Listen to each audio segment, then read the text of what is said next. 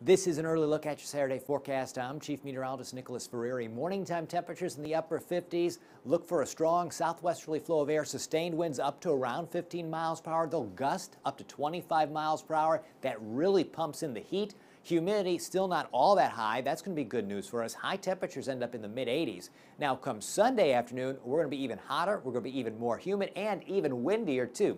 Some scattered clouds over the course of our Sunday. Some sunshine in the mix for sure.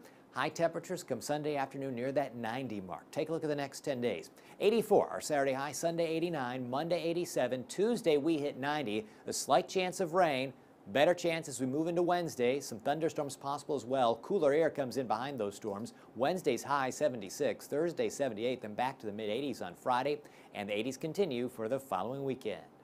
That's your latest forecast.